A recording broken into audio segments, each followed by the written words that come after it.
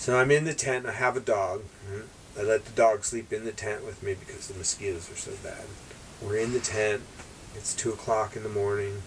It's July 23rd. Footfall.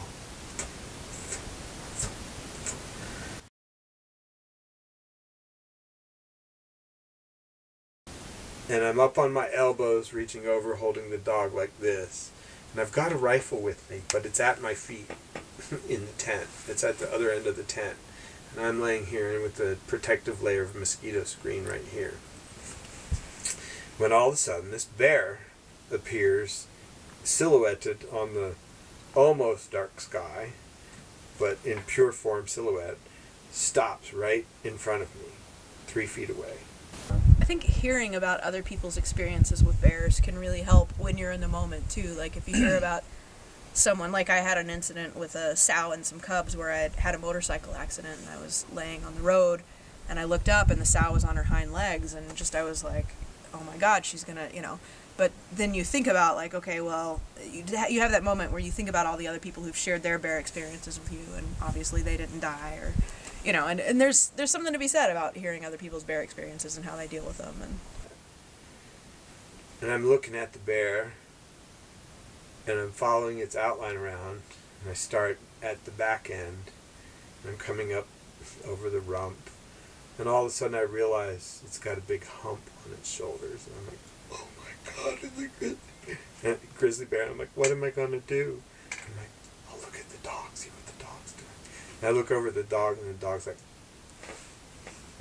I'm just staring at the bear with its mouth open. I'm like, me too. They're dangerous.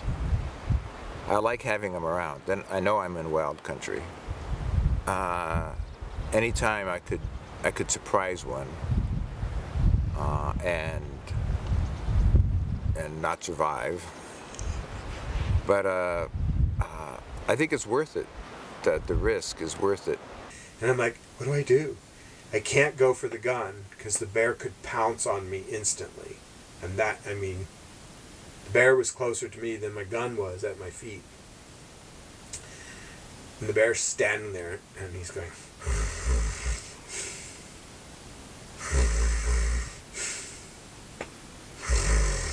And finally on the third whiff, he realized I hadn't bathed in a week.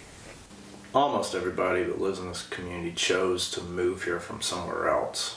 Very, very few people that live here were actually raised here. And so there was some reason why we all came first to Alaska if we came from somewhere else, and then secondly to McCarthy-Kennecott area. And it's in the middle of the world's largest national park.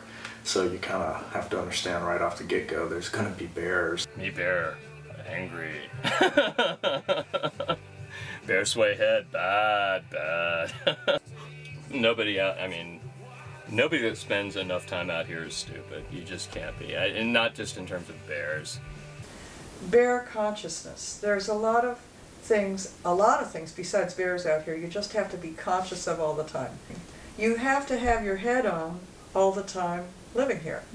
And so that's just one of the items where you have your head on. I would hope that if it's just too much inconvenience, the person does not choose to live out here. If you live out here, you have to be willing to do bear measures. If you want to live in if you want to live in suburbia, there are a lot of suburbias where you don't have to think about bears and wolves. But out here, you do. And I think people need to be bear aware, in bear country. And somebody, especially somebody from the lower 48 that knows nothing about how to stay safe in bear country, they do need some sort of education. But I think the general local population out here that lives with bears on a daily basis, they know how to protect themselves. And he snorted, he blew his nose, shook his head, and bolted into the woods, straight through thick brush. It's different being in a place where you're not necessarily the top predator, and here it's primarily the bears that create that difference. It makes me aware of a presence that I otherwise wouldn't be aware of. I jumped up, grabbed the zipper, unzipped the zipper, reached out, got the dog's leash, hooked the dog up so the dog wouldn't chase the bear, grabbed my shoes, jumped out of the tent, ran over to my truck, which was just like 10 feet away, and used my shoes to beat on the hood of the truck. Boom, boom, boom, boom, boom, boom, boom, make lots of noise. And my heart was pumping big time. The adrenaline was just rushing out my fingertips. It was so intense. And I reached in the back of the truck and got a jug of gasoline and went over and poured it in the fire pit. Poured a bunch in the fire pit and then capped it and put it back in the truck. And then lit a whole book of matches and threw it in the fire pit. Instantly had a 10-foot tall fire going. And then I opened the truck door and reached in and laid on the truck horn. Beep, beep. It's like, oh my God, I just saw a grizzly bear. He was only 3 feet from me, And by the time I got everything ready, I realized that I didn't have to sleep in the truck, that I could go back to bed in the tent. Adrenaline gone, or at least mostly gone. So I went back in the tent with the dog, and we laid down. The dog curled up in a tight little ball. I'm laying there listening intently for my little twig to snap, because it was like, can I get back to sleep? And after about, maybe 10 minutes of just consciously laying there listening, the dog went like this, ears perked up, pointed straight out the tent. I'm like, dog. And there was no noise out there, and she looked at me like, you're right, there wasn't, and she curled back up in a ball. And then I fell asleep. We enjoy having the bears around because, as I say, we have few enough conflicts with them that we just enjoy seeing these beautiful critters. I think it certainly is a part of the identity, along with the mosquitoes, but a much more exciting and positive aspect than mosquitoes. There was his canine fang marks in the bag where he took a bite and ripped it open like this. And I measured it with my fingers like this, and I'm like, that morning I can remember doing this. It's like, oh my God, one bite, there goes my arm, rip. I'm imagining all the worst things that a bear could do to you. Well, I've decided, I do not fear bears. I decided I'm going to be afraid of bears when I see them. You spend a lot of time being afraid of bears when there's none around. So I've decided I'm not going to be afraid unless I know they're there. I just accept the bears and their danger as part of living here. It's every place you live has inconveniences, and I embrace this one. He got into someone's ton of dog food. They were just plain brown bags. This bear then associated plain brown bags with dog food. So when he saw plain brown bags of cement, tested it with his teeth. Well, he ate cement. And I often wondered if they'd find him shitting bricks in the woods. He found another cabin that was unoccupied that had about 14 cases of canned goods in it. And he proceeded to eat 11 cases of canned goods. He didn't eat the green beans. He ate honey, he ate peaches, he ate pears, he creamed corn, tuna fish, and it's like bears don't have can openers. He crushed every can with his teeth and squeezed the contents out. My sense of black bears is that they're sort of like the raccoons that I encounter down in Washington State, only bigger. So that, and they seem to do really well around people. Grizzly is something else, and I don't know much about it, but I would have concerns about them because they're so sensitive to being around people, and the conflicts can be so much greater. He was a nemesis bear for 3 years. There's, I think, something like 11 lots in the subdivision I live in that are on the bluff, that the grizzly bear trail was there before the state subdivided. So you have a state that subdivides land without having any idea of the nature of the land as it pertains to the beasts that live there. Well, it wasn't long before all the people that had houses or had land on the bluff and proceeded to do anything on their bluff lots were to learn that they were on a bear trail. Because, and I could tell you a story for every cabin out there. Land is developing out here. It's being subdivided and people are putting up cabins. Some locations are on customary bear travel routes. Mm-hmm. And there's going to be trouble, at least at the beginning, I think. In some cases, they're not left with a lot of options except going close to people's places. So I think that is an issue. I mean, at the base of Fireweed Mountain, we know there's a bear highway, and some people are impacted if they're living there. There's more people along McCarthy Creek, there's more people everywhere. And so, yeah, I think that all those corridors are going to be hit. And if those people aren't careful, then they're just going to keep coming back. He would get in the back of my truck, which was full of household goods, and he would throw everything out every night. You know, and every day I'd go down there, and I have some photographs of that stuff, where there's just shit laying all over the parking area down there. You know, and none of it was food. It was like boxes of dishes. He smashed my brand new dishes that I brought out. And then he took everything out, including a little stove. My very first stove was like this big. And took it out and tossed it across the driveway, you know. And so that was one of the few times where I've carried a gun. And it's like, here I am trying to haul all my household goods home to my new home to spend the winter, and I can only make like 3 trips a day. It's a mile and a half. You're carrying 60, 70 pounds at a time, maybe more. So I load up my pack and I put everything back in the truck. And I do my 3 trips for the day, no problem. But then you try to secure it at night and you come back the next morning and the bear's been there and tossed everything again. So this went on for 3 days.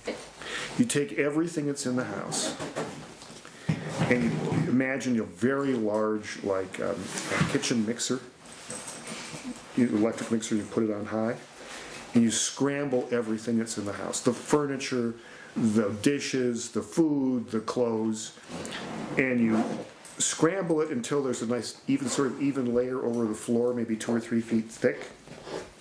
And then you put a bunch of really kind of stinky saliva into it. That's it. And it can take a lot of cleanup.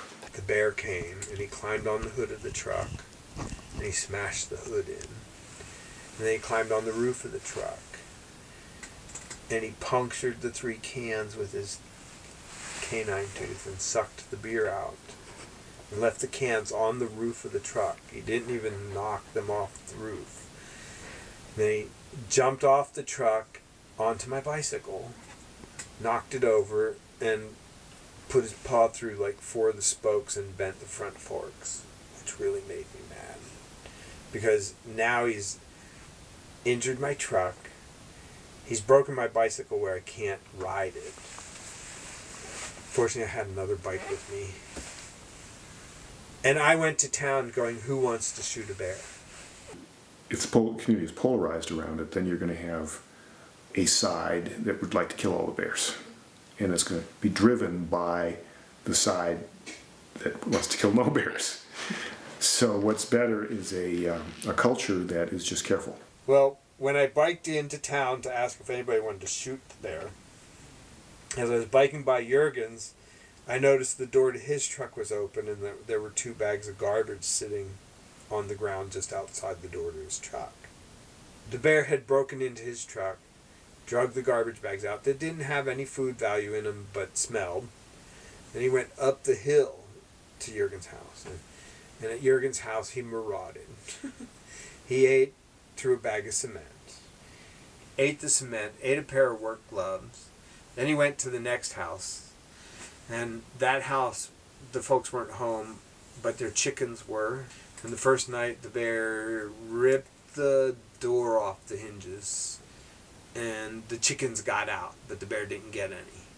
So now this is all like 3 days running after the bear drinks the beer at my truck. He poops out the gloves that he ate at Jurgen's, and they're coated in cement, so they're like this perfect pair of work gloves cemented like this in the shape of a bear. Terry still has those. They usually visit when we're gone in May, before we're coming in for the season. They've come and checked out our house. We have a bear tree right outside our woodshed, and they always rub some hair on it. And we have a couple of claws on our walls, but they're really just curious. I'll be working in the yard, and there will be a bear, 200 or 300 feet away, and he's looking at me, and I'm looking at him, and he's grazing on the dandelions on the airstrip, and I'm doing my thing, and we kind of just say, "Hey, Al, how you doing?" "Not bad," and goes his way, and we do our thing. And the second night at Terry and Dee's, he ripped the door off and ripped a hole out the wall and got 3 of the 6 chickens, I think. Got some of the chickens. He then proceeded to go to Rick and Bonnie Canyons the next night. They figured out it might be the bear, so Rick turned on the porch light, and there was the bear on his back porch trying to pry open his chest freezer, which was locked. But the bear was like trying to rip it open. As a general rule, if you leave them alone, they'll leave you alone. We see the bears only when they're out here on the runway. They see us whenever they want to, because they're in the woods, in addition to being on the runway, and they feel safe in the woods. And so you probably have a lot more bear conflicts than what you're aware of. And I'm like, do, and then I thought I heard like a yip, like a wolf or a coyote off to the right. And I had this fleeting moment in my brain where it's like, oh, that's private property. They wouldn't be there. And I was like, what?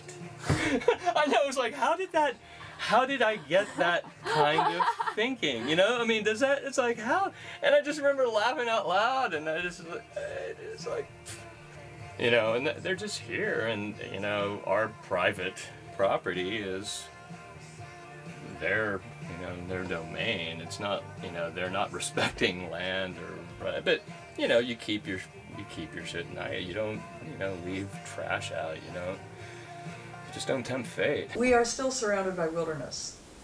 If there were no bears, no wolves, no anything, what would this be? Mm-hmm. It would be a theme park. A great giant theme park, I think. And Rick proceeded to get his gun and crank open the kitchen window and shoot the bear behind the ear from 18 inches away through the screen, knowing that the bear had broken into the chicken houses and stuff. And it's like the bear was on a marauding outfit, and it's like word got back to me that Rick had shot the bear. And it's like at this end we're going ding dong, the bear is dead. It's like this bear had lived its useful lifetime, had learned bad habits from a number of parties, myself included, and he came to a bad demise.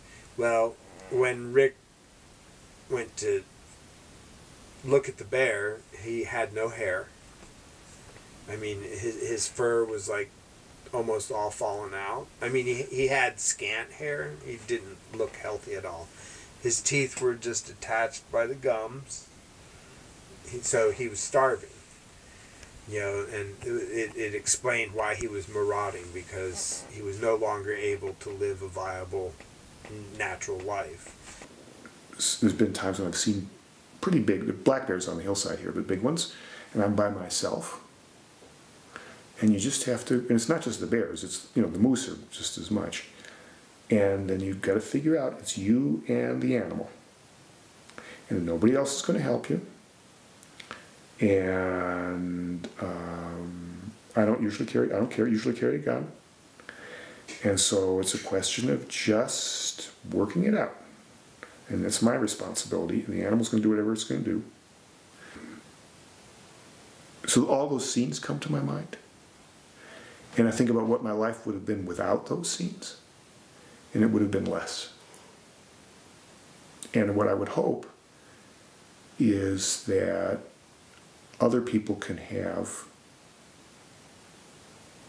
the opportunity for those kinds of experiences. Cleaning up the trashed houses, maybe not. You know, you think with a gun and bears around, you might play out one of these Clint Eastwood scenes, these samurai scenes, where you and your weapon determine your fate, and it's a glorious way to feel.